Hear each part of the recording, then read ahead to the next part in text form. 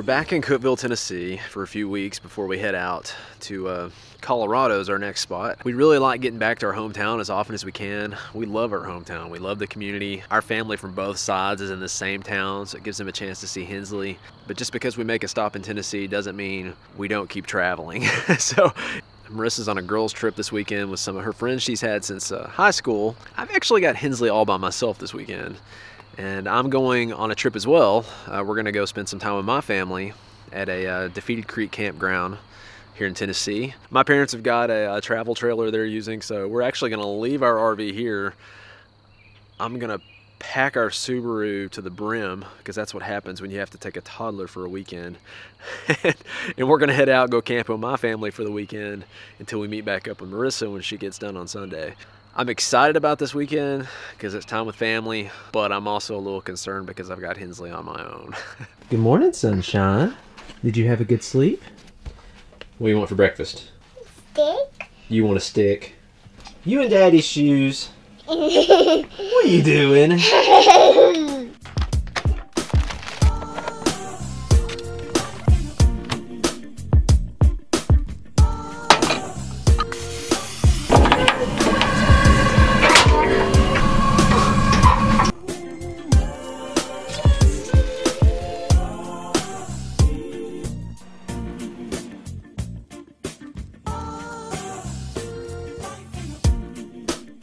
So Marissa gave me a whole bunch of clothes to take for Hensley this weekend, but I don't really know what matches with what. So I found just a dress.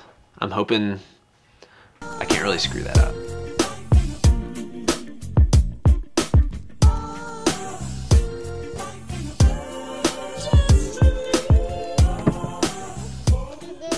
This is gonna be a crazy tight space for the stuff I've got to pack into this thing for the weekend.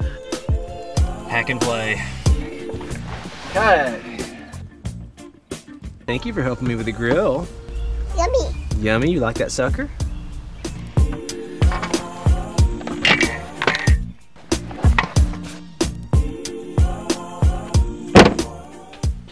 That's not great, is it?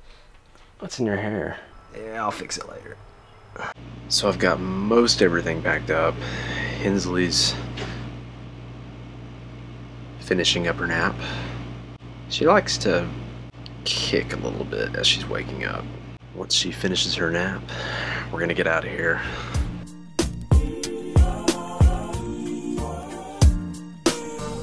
We gonna eat some snacks? We're gonna try this hair thing again. It didn't go too well this morning.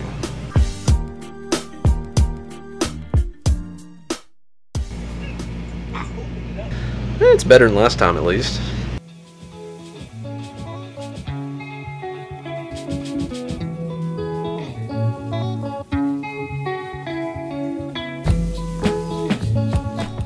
Hensley, you think we got enough stuff?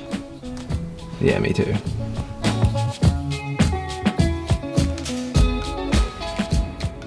We are finally on our way to Defeated Creek Campground. This was an all-day deal. Getting Hensley ready, getting all the stuff packed, making sure I didn't forget anything. I've definitely got some serious respects for moms that do this 24/7. My wife does a great job of this. It's a ton of work. This campground's about an hour from our hometown. I've never stayed there. I've heard great things about it. I've visited there before, but just never actually, you know, camped there. So I'm really looking forward to seeing what Defeated Creek has to offer.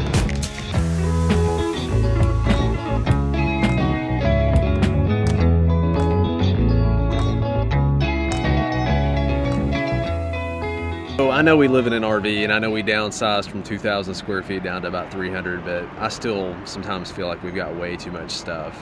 I think being back in town has really sparked to me minimal living in general. Not just RV living, because if you can learn to live minimal and not rely on too much stuff, it makes the RV living even easier. So it's really cool to think about minimal living, because if you can do that, it opens up doors to all kinds of, you know, travel overseas and tiny houses and RVs. It just opens the door to everything, gives you so much more flexibility.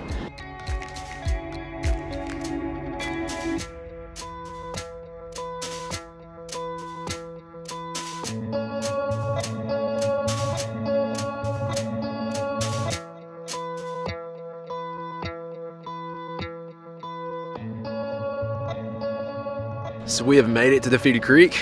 Two things stand out. One, I can't believe how crowded this place is. I'm actually not sure how we got this site.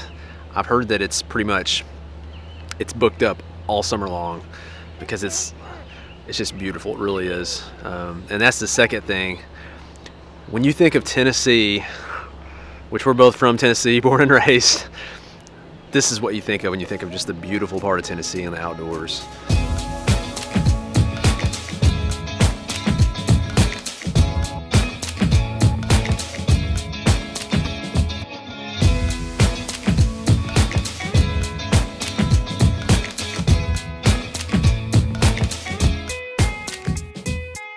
That's something traveling full-time will do too. It's really sharpened our senses to nature around us. When we came back to Tennessee, we almost didn't realize how beautiful it was in Tennessee. And it's like that every time we go to a state for the first time, we're like, man, this is so beautiful. This is so awesome. So it's just a great part of traveling full-time. Miss Bryce? You done with your French fry? Let's go scope this place out. Why are you still carrying that French fry, Hensley? No. You gonna eat it or what? No. You don't want it? Okay, thank you. So this is one of the most popular campgrounds in the Middle Tennessee area, and I can definitely see why. It's got a little bit of everything. The lake surrounds the campground. They got swimming areas that are kind of beachfront. You've got like a little beach that leads into the swimming area in the lake, multiple playgrounds. Just a really awesome spot, especially if you've got a family. I was talking to the neighbor, even if you don't have a family, the senior citizen discount, it's like $12.50 a night to stay here. Don't be a sissy. Come on, Hensley, do it. No. Yeah, come on, do it. Come on. No. All right. Yeah, we travel in the off season so much that it's No. kind of surprising to show up somewhere on a Thursday night and see like 90% of the sites already taken. Where's he go? Here's another playground, Hensley. You want to go play?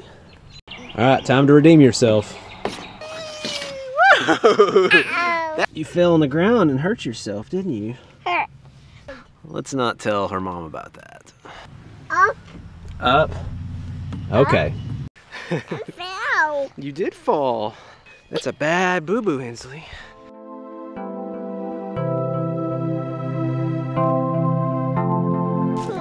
Stick of water.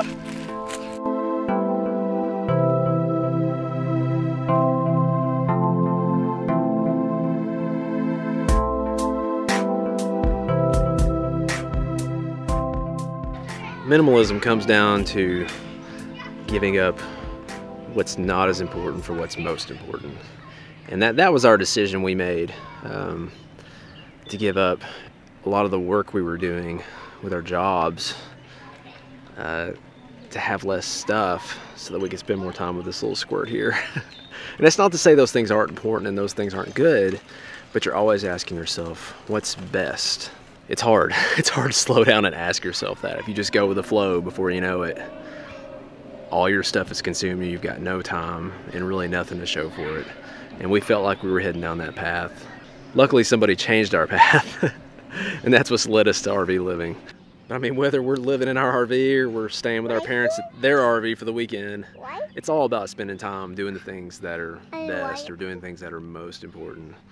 Your journey doesn't have to look like our journey. It's about figuring out what's most important, getting rid of what's not.